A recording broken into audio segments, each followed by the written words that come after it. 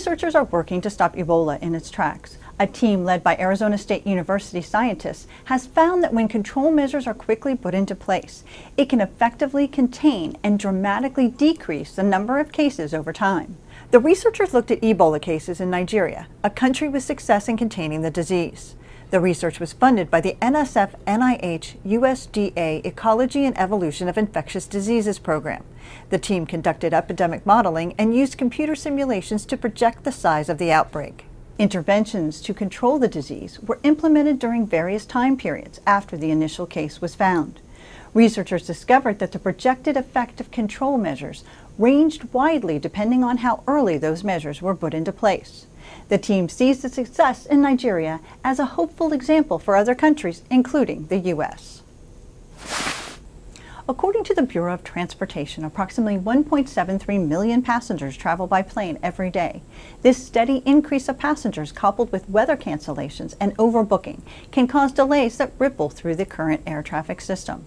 While Congress has enacted a law to bring online the next-gen air traffic control system by 2020, an NSF-funded MIT research team says the changes to the current system don't have to be major to have a huge impact. Today, aircraft can push back from the gate whenever ready. While planes can only take off one at a time, the result is a parking lot of idling planes. Studying algorithms and computer models, the team is testing ways to more efficiently release planes from airports without adding delays to the system. They found that by just holding planes back 4.4 minutes before taxiing not only cuts down on fuel consumption, but also the amount of airport emissions. With FAA approval, the team tested their methods under real airport conditions. Working with controllers, they successfully implemented new gate release rates. The tests showed that without adding delays to the system, they were able to limit idling times and save fuel. The team hopes to test their models in a new study at LaGuardia Airport and feels the fundamental nature of this work extends beyond air traffic control to many other areas. The desert sidewinder rattlesnake is fast, efficient, and can easily move through a broad range of surfaces. An NSF-funded team led by Georgia Tech is studying the animal not only to better understand the snake, but also to build a better robot. The original goal for this research was really to try to understand how these interesting snakes, venomous sidewinding rattlesnakes, are able to achieve their incredible locomotion using a peculiar kind of locomotion, sidewinding, on a variety of granular sand terrain. Collaborating with Zoo Atlanta and Carnegie Mellon University, the team built a simulated sand dune test bed that closely resembles the snake's Arizona habitat.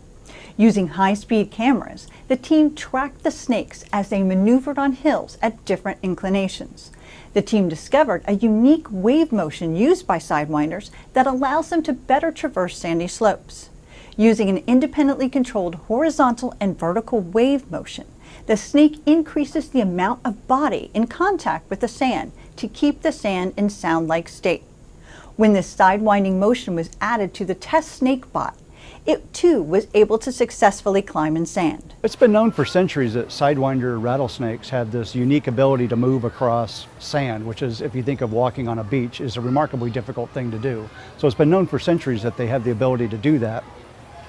And it's been relatively well characterized, but not in a modern sense and not from the perspective of the sand. The team says the unique collaboration between physics, biology, and robotics not only gives researchers greater insight into the sidewinder's motion, but will help build robots better suited for situations such as urban search and rescue operations, in which robots need to make their way through rubble and tight spaces.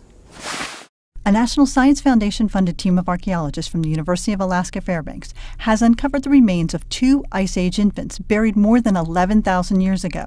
The discovery represents the youngest human remains ever found in the North American Arctic. One infant died shortly after birth, and the other was probably a late-term newborn.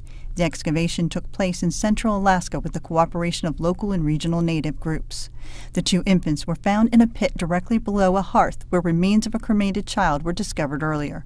Grave offerings included hafted projectile points and decorated antler foreshafts, part of hunting weapon systems. In many foraging societies, you might not expect to see elaborate grave goods with very young infants. We might expect that with adults that have achieved status somehow. So this is interesting, and a new facet of Paleoindian behavior that we really never encountered before. The team says this discovery offers valuable insights into parts of ancient human culture that are rarely preserved, including funeral and ritual behaviors and social organization. For more information about these stories, visit us at nsf.gov. This is NSF Science Now. I'm Dina Headley.